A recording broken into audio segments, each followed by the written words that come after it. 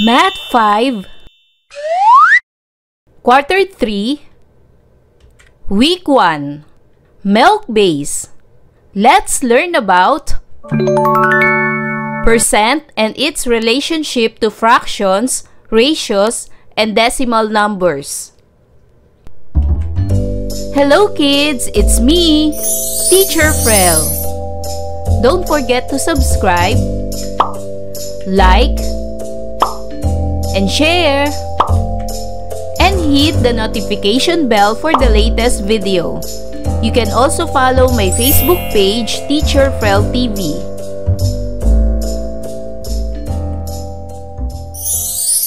Welcome back kids! For today's lesson in Math 5, we will discuss about percent and its relationship to fractions, ratios, and decimal numbers. After going through this lesson, you are expected to visualize percent and its relationship to fractions, ratios, and decimal numbers using models. Defining percentage, rate, or percent and base. And identifying base, percentage, and rate in a problem. Observe the illustration below. How many small squares are there? Very good. There are 100 squares. How many small squares are shaded? Very good. 7 squares are shaded. The figure is composed of 100 small squares. There are 7 squares that are shaded. If you make it in fraction, it is equivalent to 7 over 100, or we read this as 7 hundredths. In ratio, it is 7 is to 100. The ratio 7 is to 100 means 7 per 100. Another name for per 100 is percent. The symbol for percent is percent. 7 is to 100 or 7 hundredths is also written as 7%. We read number 7 with symbol percent as 7%. Percent symbol takes the place of the denominator 100 in a fraction. That is why 7 hundredths is equivalent to 7%. Likewise, the symbol percent replaces the term 100 in a ratio. So 7 is to 100 is equivalent to 7%. In fraction, 7 hundredths is 7 hundredths as decimal. So 7% is also 7 hundredths. So percent is also related to fractions, ratios, and decimal numbers using models, like this. In percent, it is written as 7%, or we read this as 7%. In fraction, it is written as 7 hundredths. It is read as 7 hundredths. In ratio, it is written as 7 is to 100, or it is read as 7 is to 100. And in decimal, it is written as 7 hundredths, or read as 7 hundredths. Let us try visualizing percent in solving word problem. Veronica and Ron earned 100 pesos for selling face masks. They gave their mother 80 pesos and put 20 pesos in their coin bank. What percent of their earnings did they give to their mother? What percent did they have? So let us visualizing this illustration. There are 100 parts in all, according to the illustration. The shaded part is 80 out of 100 parts. Write the number 80 and the symbol percent, and read as 80%. The unshaded part is 20 out of 100 parts. We write number 20 and the symbol percent, and we read as 20%. What is percent? Percent is a special ratio that compares a certain number to 100. It is a ratio whose meaning is similar to fraction with a denominator of 100. Percent means hundreds, so it can be written as decimal, and a decimal in hundreds can be expressed as percent. A short way to change a fraction with a denominator of 100 into decimal is to write the numerator and put the decimal point 2 places from the right. Write zeros. Percent is to write the numerator, which is the number 7, together with the percent sign. This time, you will know how to define percentage, rate or percent, and base. Because all of us likes to eat fruits, and these are needed by our body to be able for us to stay healthy and fit. So I have here a problem. In the class of Miss May, she divided her students into 8 groups. She asked the groups to select a leader.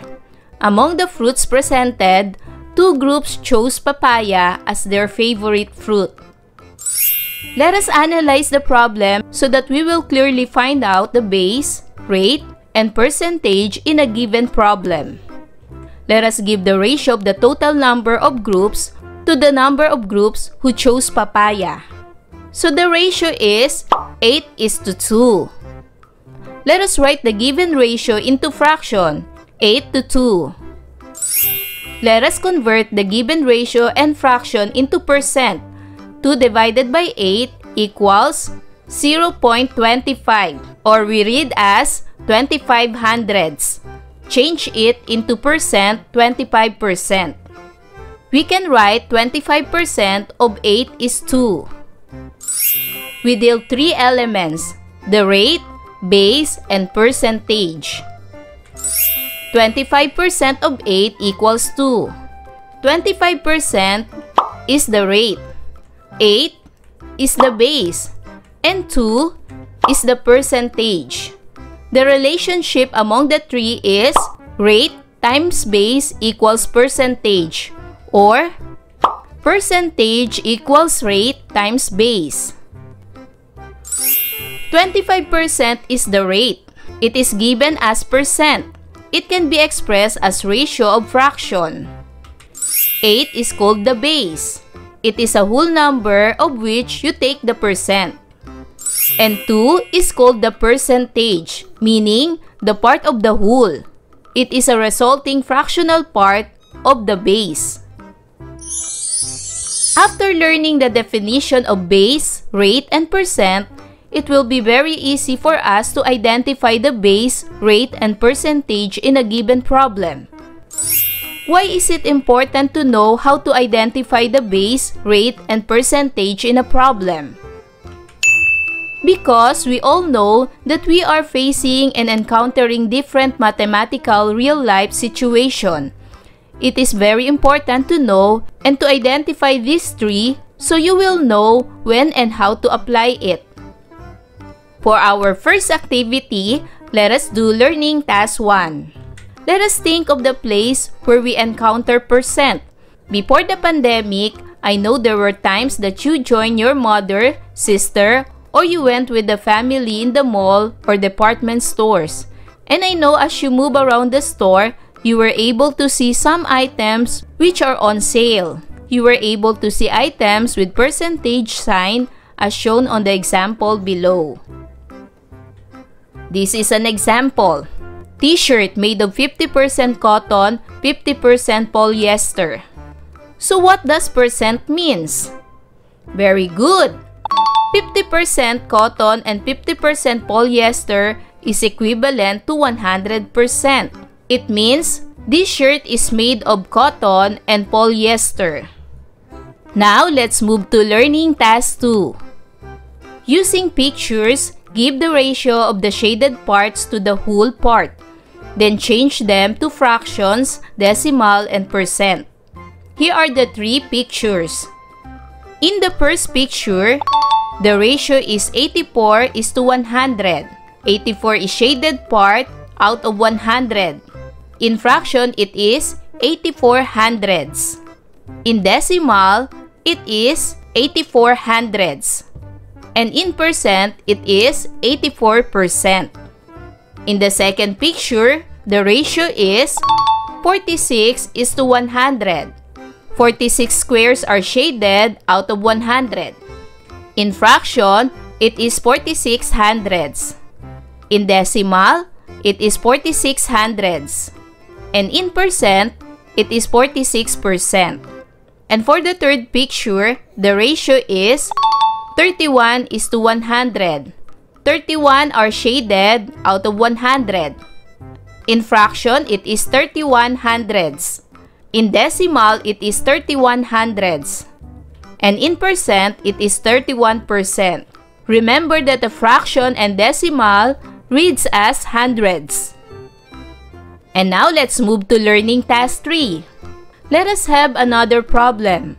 Fill in the blanks with the correct word or phrase to complete the sentence. Here is the problem. 75% of the 40 pupils of Mrs. Santiago like mathematics. 30 pupils are math lovers. So we say that 75% of Mrs. Santiago are math lovers.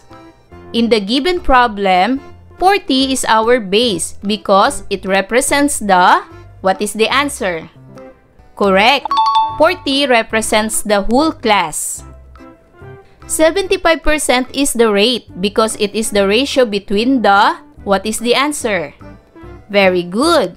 It is the ratio between the 30 math lovers and the 40 pupils. So 30 pupils is the percentage because it is a part of the 40 pupils. Meaning, 30 pupils are math lovers out of 40 pupils. Now, let's move to learning task 4. Let us continue identifying the base rate and percentage in the given problem. Write in the proper table the base, rate, and percentage of the given problem. Number 1. There are 36 fruits in a basket. 18 of them are mangoes. 50% of them are mangoes. So the base is 36 fruits in a basket. The rate is 50% and the percentage is 18. Number 2. Nico deposited 500 pesos in the bank at 9% interest a year. He earns 45 pesos in a year. So the base in this problem is 500 pesos. The rate is 9% and the percentage is 45 pesos. Number 3. In a test, Dominique got 90% of the questions correctly. From a 20-item test, he answered 18 questions correctly. So the base in this problem is 20. The rate is 90% and the percentage is 18. Number 4.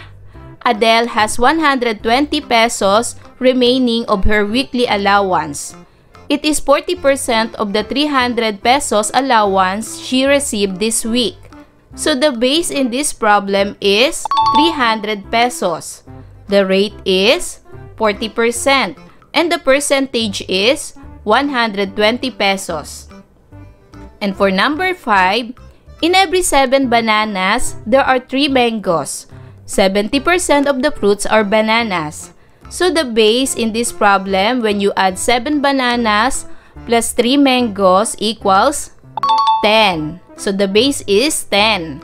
The rate is 70% and the percentage is 7 because 70% of the fruits are bananas. So that is the percentage, 7. Learning task 5. Collecting data, making tables. Carlo interviewed 100 of his friends on their most viewed TV program. The table below shows the numbers of interviewees who chose any of the 4 programs. What will you do is to express the value in fraction, decimals, percent, and ratio form. In the first column, we have TV programs which are Starstruck, Eat Bulaga, MPK, KMJS, and the total. So in the second column, we have number of friends. Starstruck, 16. Itbulaga, 35. MPK, 30. KMJS, 90. For the total of 100. We will write the fraction, decimal, percent, and ratio of the following programs. Starstruck. Number of friends, 16. In fraction, it is 16 hundredths. Decimals, 16 hundredths. Percent, 16%. Ratio, 16:100. Next, Itbulaga. Number of friends, 35. In fraction, it is 35 hundredths. Decimal, it is 35 hundredths. Percent, 35%. Ratio, 35:100. MPK. Number of friends, 30. In fraction, it is 30 hundredths. Decimal, 30 hundredths. Percent, 30%. Ratio, 30:100. KMJS. Number of friends, 19. Fraction, 19 hundredths. Decimal, 19 hundredths. Percent, 19%. Ratio, 19:100. And the total is 100. Let us write the total in fractions. It is 100 over 100. In decimal, it is equivalent to 1. In percent, it is 100%. And in ratio, it is 100:100. For learning task 6, read the problem carefully.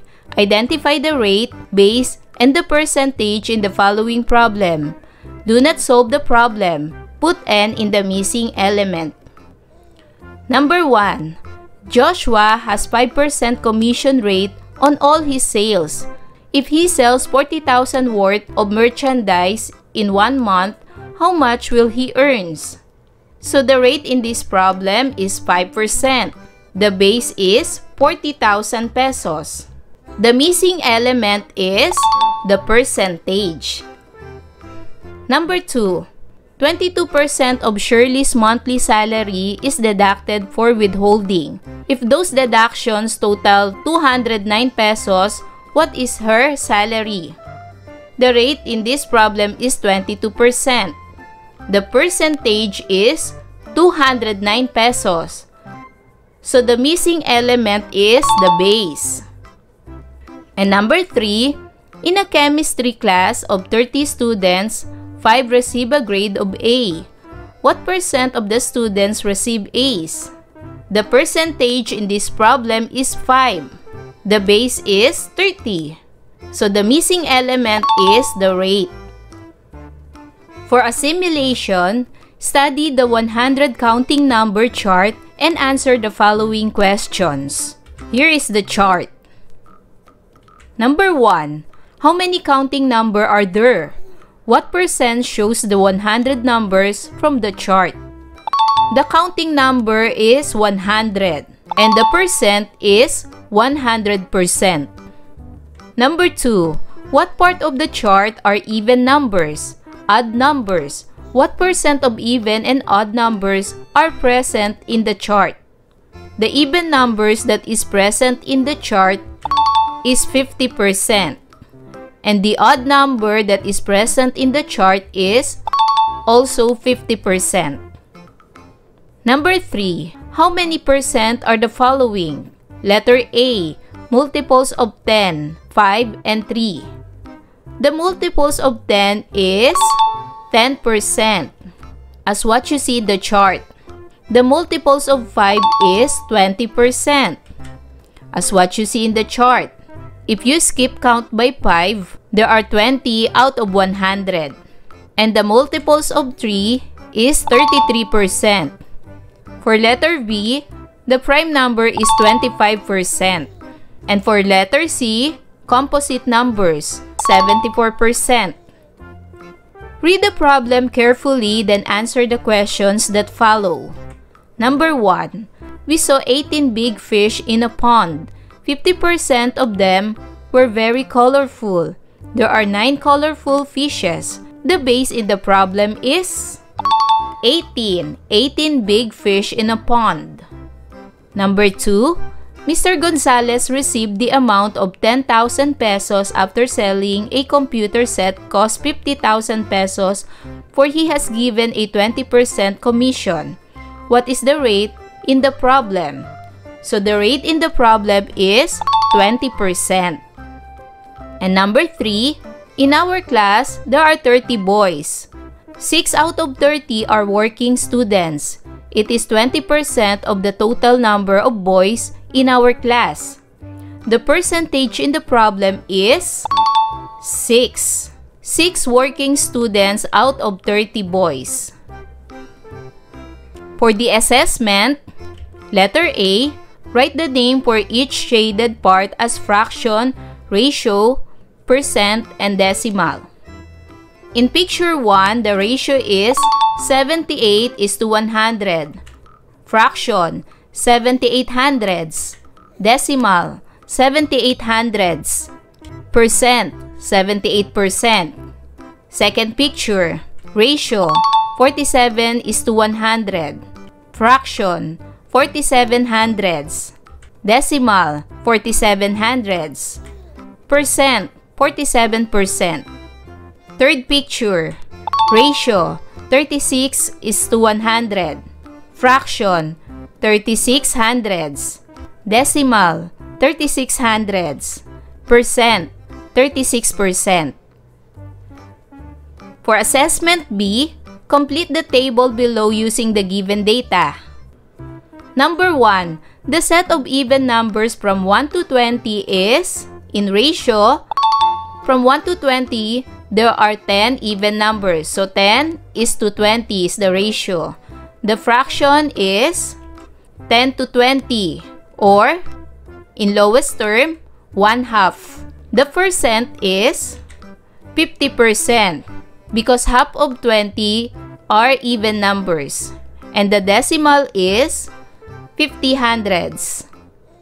Number 2, the set of odd numbers from 1 to 20 is 10. 10:20. There are 10 odd numbers from 1 to 20. The fraction is 10 to 20. And the lowest term is 1/2. The percent is 50%. And the decimal is 50 hundredths. For number 3, the set of composite numbers from 1 to 20 is, the set of composite numbers are 11. So there are 11 composite numbers out of 20. So the ratio is 11:20. The fraction is 11:20. The percent for this is 55%. And the decimal is 55 hundredths. And for number 4, the set of prime numbers from 1 to 20 are 8. There are 8 prime numbers out of 20. So the ratio is 8:20. The fraction is 8:20. The percent is 40%. So in decimal, this is 40 hundredths. For assessment C, which statement describes the given element? Number 1, rate. Letter A, it gives the total of the whole. Letter B, it always has the percent sign. And C, it gives part of the whole. The correct answer is letter B. It always has the percent sign. Number 2, percentage. Letter A, it names part of the whole. B, it always written with the percent sign. And C, it represents the total number of the whole. So the correct answer is letter A. It names part of the whole. And for number 3, base. It is the whole from which you take a portion. Letter B, it is a part of portion of the whole. And C, it is termed as percent. The correct answer is letter A. It is the whole from which you take a portion. And for assessment D, identify the base, rate, and percentage in the problems below. Number 1, the sale price of a book is 300 pesos. Its original price is 400 with 25% discount. The base is 400, which is the original price. The rate is 25% discount and the percentage is 300 pesos. Number 2, in our barangay, 40 families are engaged in fishing. If there are 160 families in our barangay, 25% of the families in the barangay are engaged in fishing. So the base is 160 because the total family in the barangay is 160.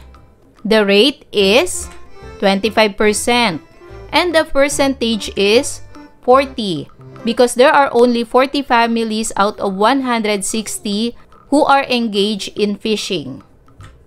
Number 3, there are 60 members in our school band. 15% of them are from our class. 9 band members come from our class. The base is 60 because there are 60 members in school band. The rate is 15% and the percentage is 9. And for the reflection, write your personal insights about the lesson using the prompts below. I understand that. I realize that. I need to learn more about. So write your own personal insights. So kids, do you understand our lesson today? Wow! Good job! Kids, I hope you learn a lot from this lesson. Until our next topic, bye-bye kids! Thanks for watching!